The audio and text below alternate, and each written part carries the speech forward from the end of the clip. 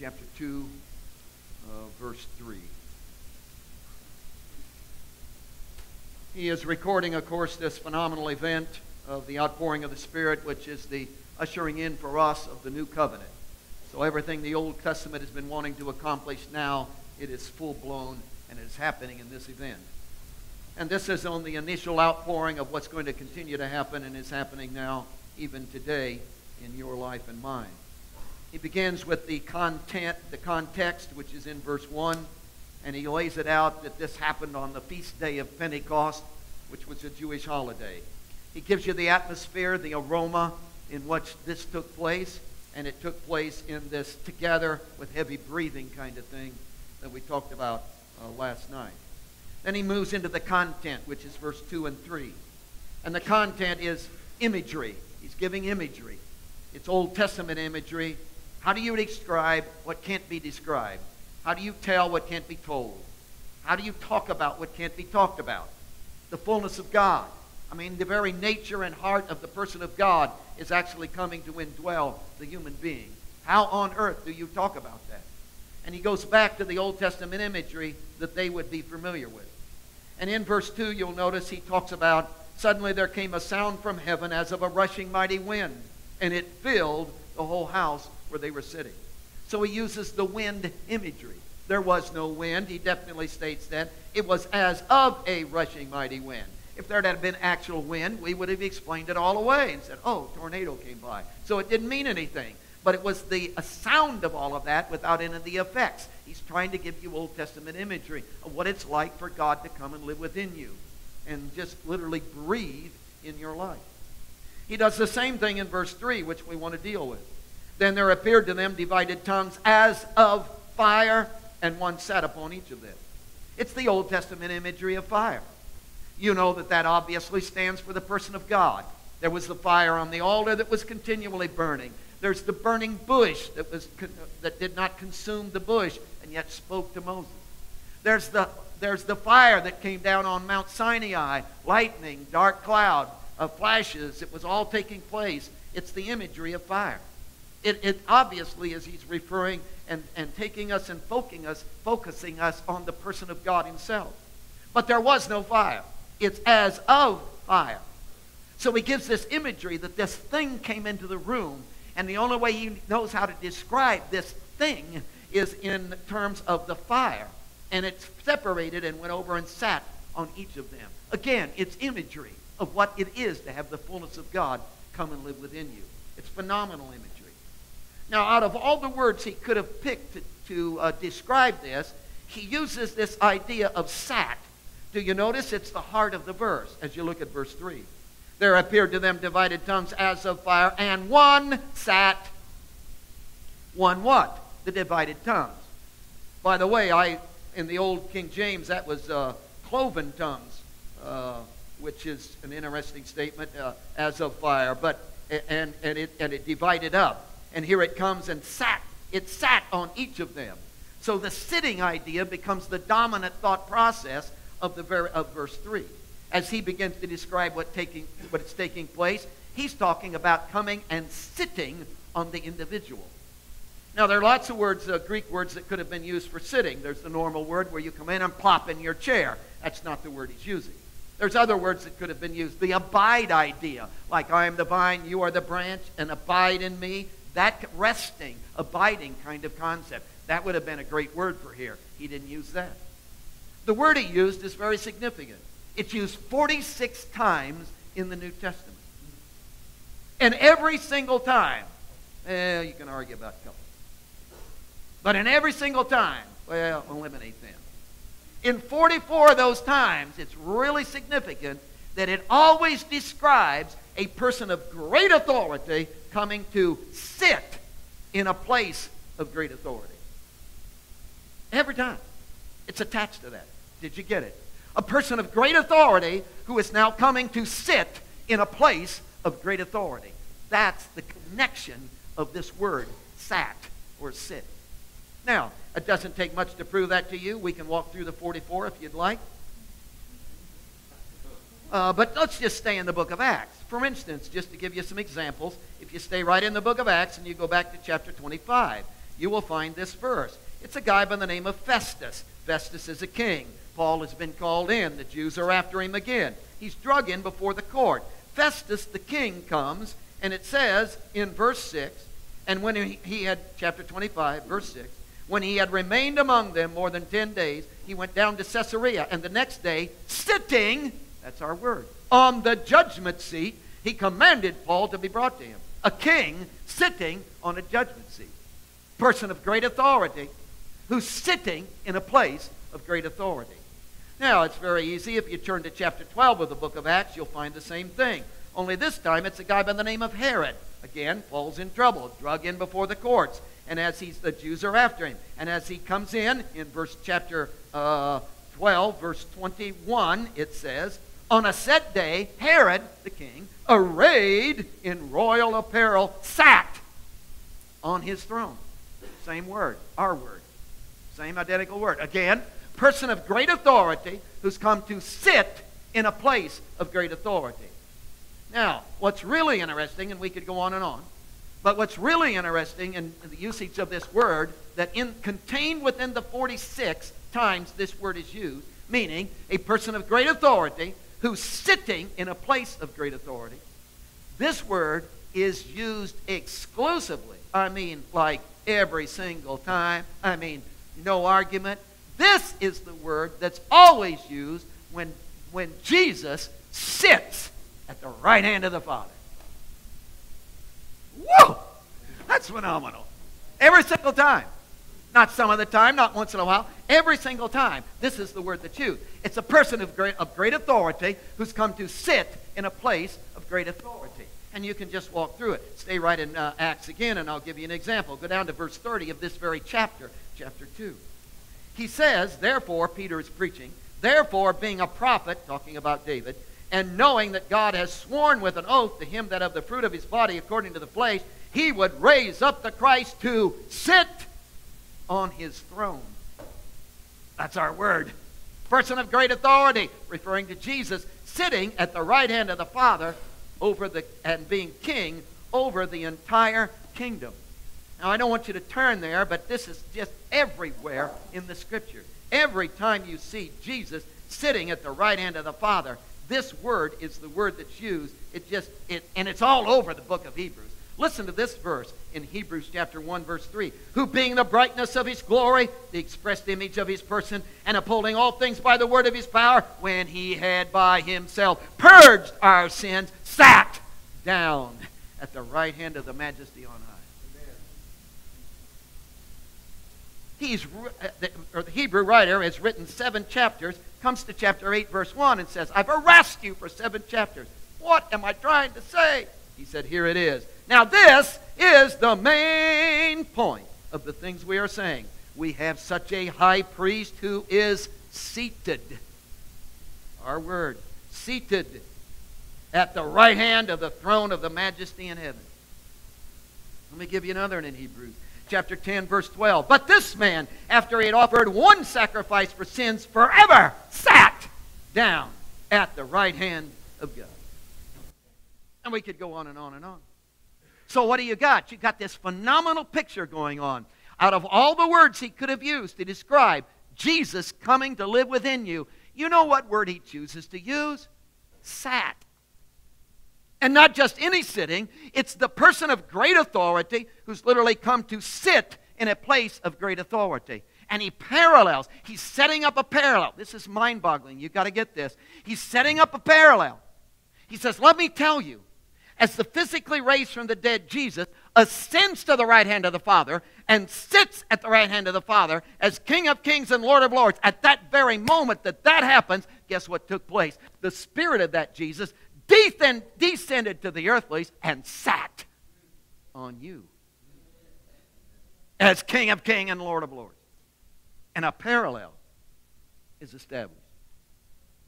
Physically raised from the dead Jesus ascends to the right hand of the Father. Trumpets are blowing. Coronation ceremony. Angels are gathering in. Everyone's praising. Jesus is Lord and King. At that very moment, you know what took place? That Spirit, the Spirit of that Jesus, descended to the earthlies and sat on the believer, and whoo! Angels are floating around. trumpets are blowing, coronation ceremony. He is crowned king in your life. Parallel.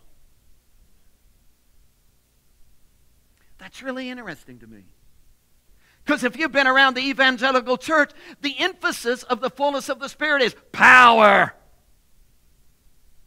I got the power.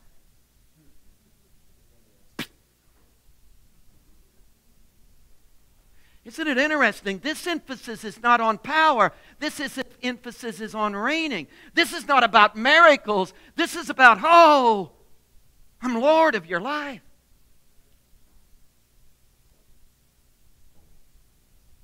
Sat on them.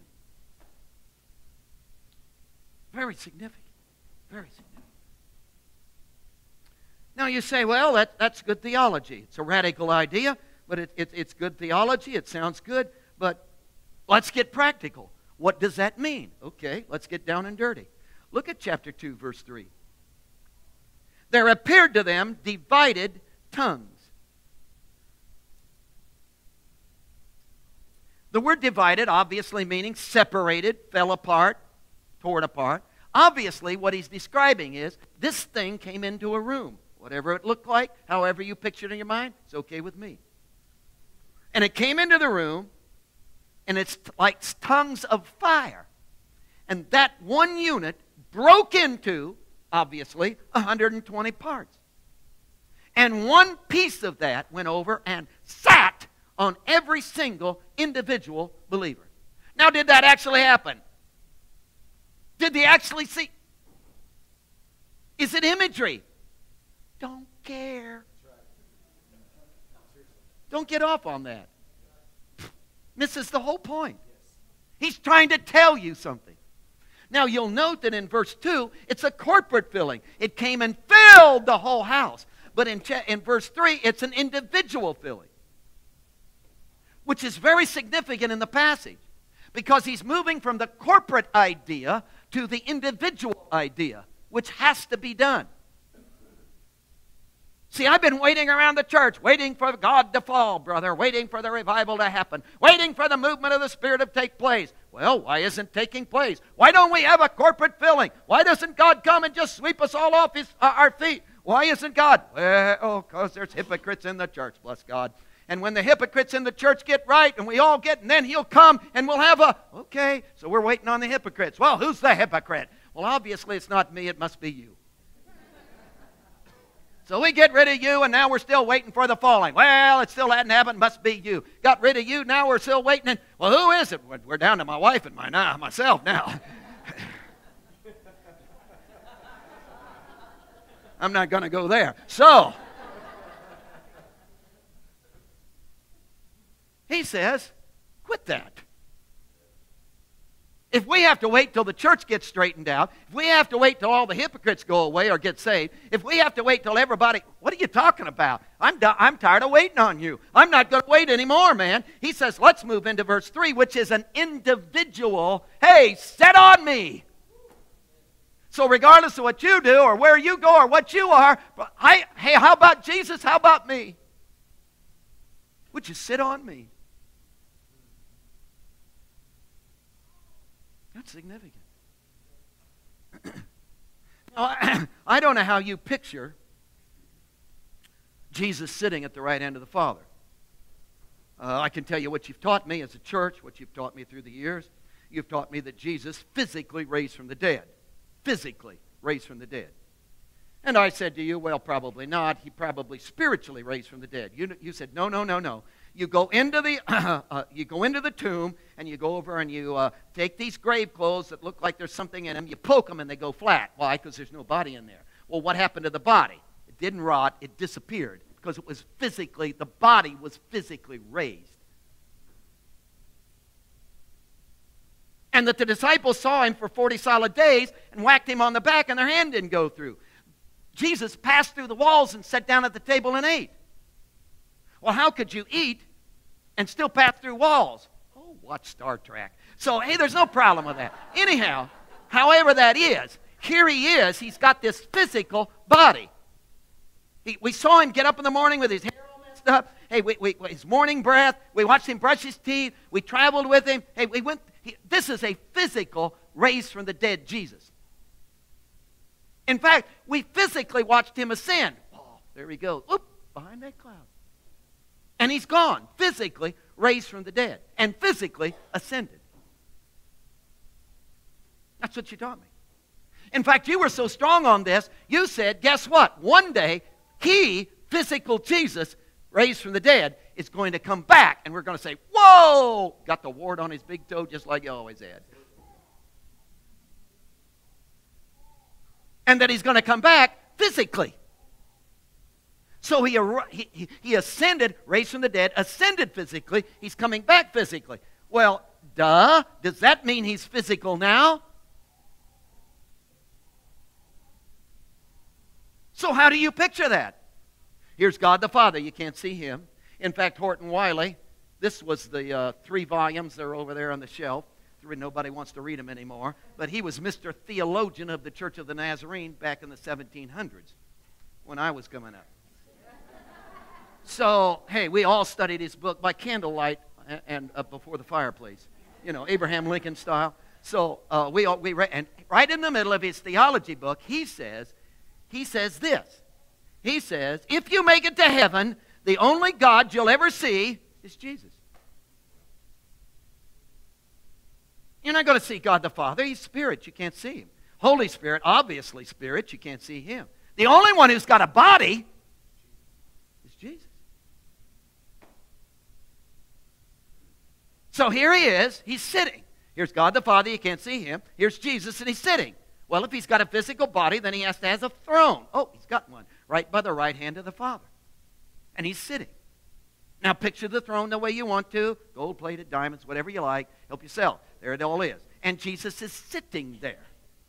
Now get this concept.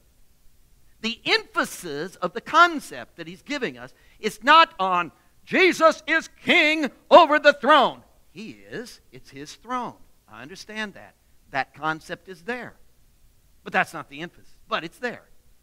In other words, Jesus can look at his throne and say, hey, legs too long, cut them off. Hey, thank you, it's better. Hey, I want more cushions on my throne. He can have his throne any way he wants it. Why? He's Lord, King, boss of the throne. We all understand that. That certainly is there. He is king. It's his throne. We got it. But that's not the concept here. The concept here is not he's Lord over the throne. The concept is he's sitting on the throne and he's ruling from the throne. So it's not he's Lord over, it's he's Lord from the throne. In other words, the throne has become the platform by which he is administrating and flowing his divine authority into the world. That's the concept. Now bring all that into the passage. What have you got?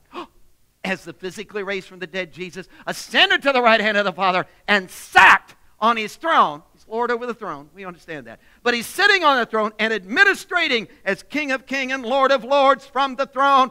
At that very moment, the Spirit of that Jesus descended to the earth and sat on me. Now, is he Lord over me? Yes. That concept's there. Is he my boss? Yes. Should I do what he says? Yes. That's not the concept of the passage. The concept of the passage is, oh, he's sitting on me. Why?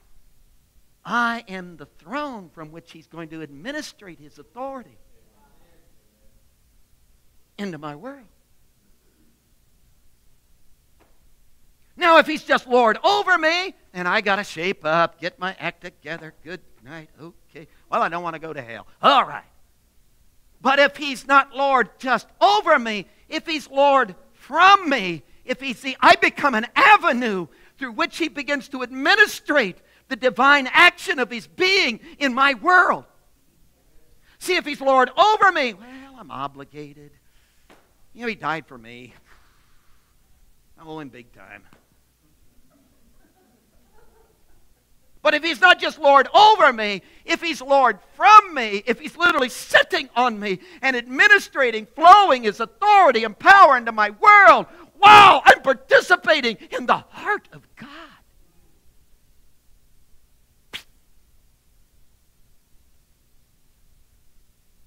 That's a whole new deal. describing what's going on when God comes to live within you. That He hasn't just come to boss you around. He's come to sit on you and to administrate His kingdom through you. And literally your life becomes the flowing resource of the action of God in your world. Wow. Now, what would that mean? Well, he develops it in the passage and says, what that means is you can expect that there will be impossible kind of stuff beginning to take place.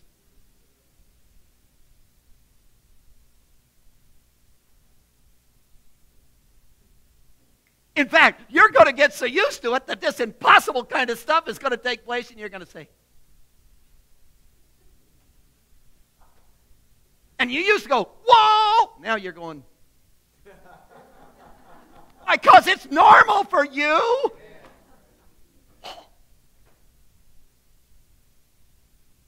You're talking about miracles. I've never done a miracle. How many miracles have you done? Walked on the water lady. We'll come and watch. Ooh, we thought. I got interested in the miracle thing. Don't want to go deep with it. But in studying the book of Acts, do you know that nobody did miracles in the book of Acts except apostles and 2 deacons?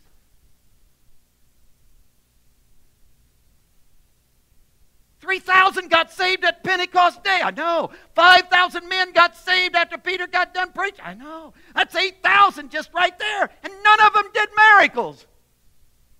Only the apostles and 2 deacons. And all this time I've been beating myself over the head saying, I should be doing miracles. It didn't work. It didn't work. Maybe miracles is not the big deal. Well, you're talking about doing impossible stuff. I know. And they did do impossible stuff. Well, then that should be a miracle. No. What are you talking about? I could go on for hours with this, but let's give you an example. Have you ever tried to love everybody?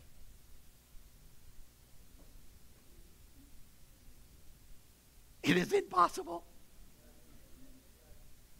Because there's some people you just don't like. And I'd rather talk about you than me. Yeah, there's some people I just don't like. Can't help it. Didn't like them when I saw them. Don't like them now. Just don't like them. I have developed to the place where I can tolerate anybody. You sit on this side, I'll sit on this side. I can tolerate, but love, pour my life out, embrace, it's impossible.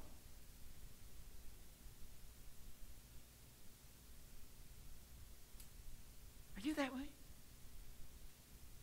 Nod your head. So how do you handle people you don't like? Stay away from them. And cluster around yourself only people that you like. Therefore, you can say, I love everybody.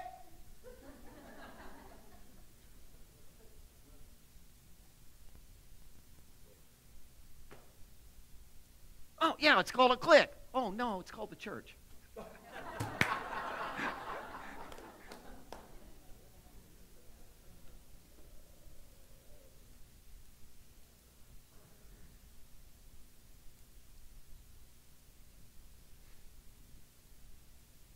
I could stretch this out, but we'll cut it short. Wouldn't it be interesting if Jesus would come and sit on me and do something impossible through me, like love everybody? Well, that's impossible. No. That's a miracle.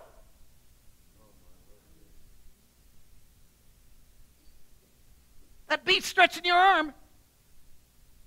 Short leg beats that.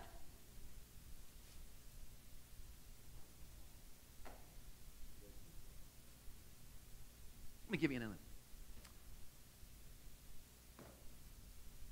Living above sin. Well, it's impossible. If you tried, it's absolutely possible not to sin. I know. Temptation is, I know. The world is, I understand. Too many I know, circumstances are everywhere. It's impossible to live above sin. Oh, cut it short, Manley. Okay, wouldn't it be interesting if Jesus would come and sit on you and do something impossible through you, like live a pure life? That's impossible!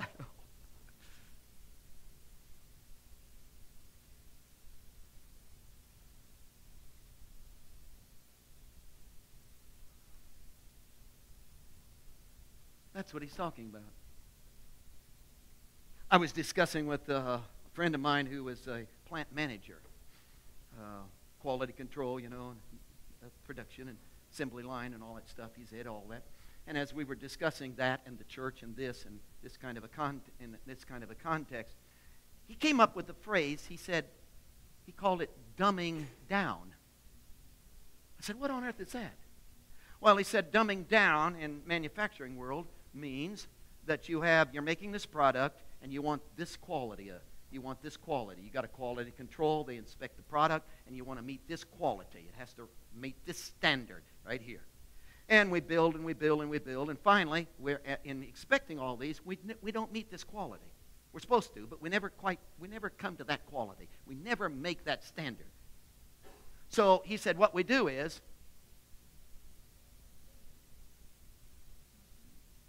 yay, we made the quality, and we dumb down.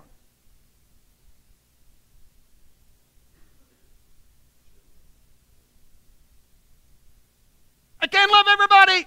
I know. Yay! Isn't that an interesting concept? Oh, the Pharisees are awful at that.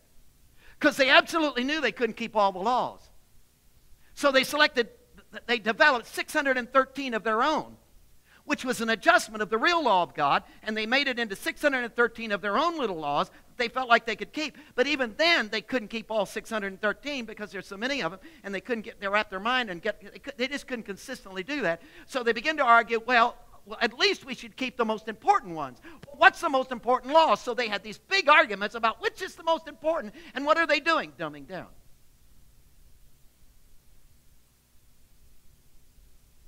Well, I'll tell you, bless God, at least I don't cheat on my wife. Well, yay.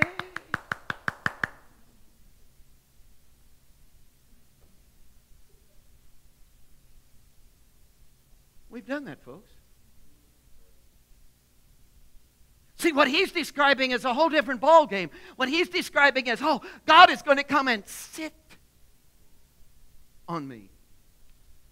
And I'm going to become a platform for the divine action of God himself, who's going to produce through me impossible kinds of stuff. Wow. Well, what's my part in this? Try real hard. Grit your teeth, count to 10, get your act together, shape up, and give me $50. I'm just a chair, brother.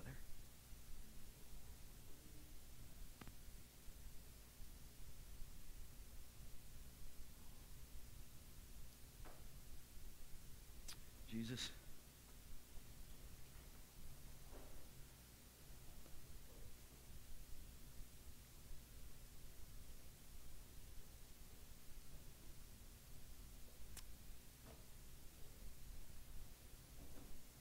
I'm guilty. I'm worse than a rotten banana. I'm guilty. I've dumbed down. I've excused. I blame my background. I blame the way I was raised. I blame the circumstances around me. I blame my family. I blame my lack of knowledge. Lord, I've had dozens of excuses. Man, I'm so guilty of this. I've dumbed down. You come along with this big standard, and I look at you, God, and say, hey, bug off. I can't. I'm not adequate. I can't pull that off. And all the time you wanted to sit on me. You wanted me to become the throne upon which you dwelt, and you would begin to actively flow who you are in and through my life. And that the whole design you had all the time was for me just to be yours. And I beg you today, in the name of Jesus, I beg you today, would you, in the name of Jesus, would you please forgive me for all my dumbing down, for all my excuses, for all my compromises, for all the times in the name of Jesus, would you do a brand new thing in me, in us? Would you sit on us afresh and anew? Could it be like it took place just now? Could it be like you have just descended from the heavenlies and you've just come to sit on? Would you make us your throne?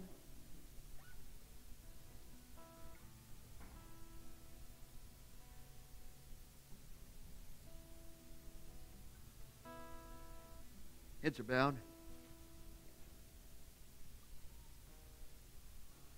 This is not a finger in your face. This is not a bawling out. This is not put you in your place. This is not make you feel guilty. This is not condemnation. This is not any of that.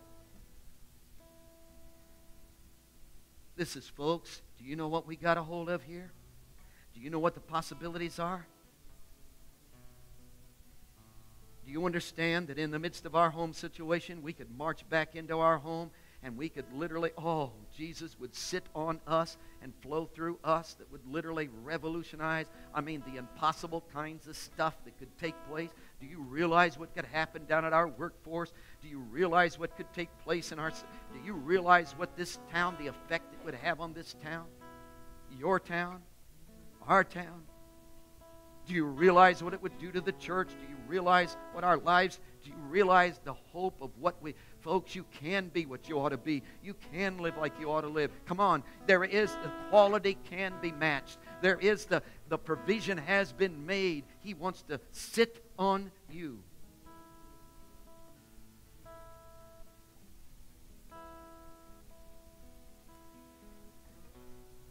Would you let Him?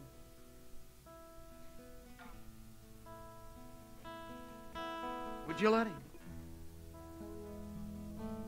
Would you come out of your struggling? Would you come out of your trying? Would you let Him? Would you come out of your effort? Would you come out of all that would blockade? Jesus, I want to set aside my excusing. I want to set aside my rationalization. I want to set aside all the things that have seemingly hindered me. And I just want you to come and sit on me.